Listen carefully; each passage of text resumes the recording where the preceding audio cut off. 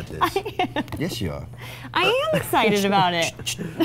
All right, go ahead. So ABBA is set to release new music for the first time in 35 years. The Swedish pop icon is one of the most commercially successful music groups in history. They have sold more than 375 million albums and singles. They announced their new music on the official ABBA Instagram and Facebook page. The band wrote, "We all four felt that after some 35 years, it could be fun to join forces again and go into the recording studio. So we did, and it was like time had stood still." And even all these years later, and I promised Allison and Alex that I would not do any dance moves. What? You were looking for me to make a move.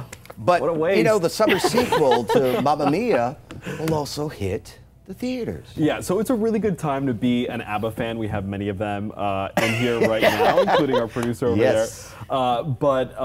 Look, fans are still going to have to wait for a little bit because one of the songs that they announced is called "I Still Have Faith in You." That song is going to be performed by their digital avatars in December. Really? So yeah, we're still gonna have to wait a little bit to start hearing from these two songs. But let me show you some of the tweets that I've been seeing on social media right now. Lots of excitement going on. Troy says, new ABBA music is coming and everything is right. Emma says, literally hyperventilating at ABBA news. Come on. Oh my God, oh my God, oh my God, oh my God, oh my God.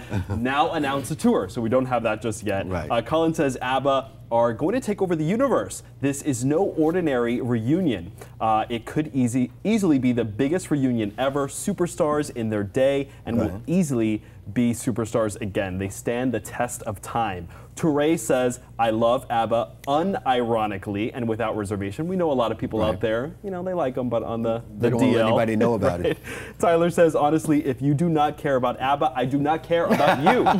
And Daniel says, ABBA announced new music and the Koreans promise lasting peace. Coincidence? Coincidental. Yeah, you know, everything's right in the world right now for this one brief moment. Aren't you happy I didn't dance at all? No, I'm very unhappy. By the way, get this.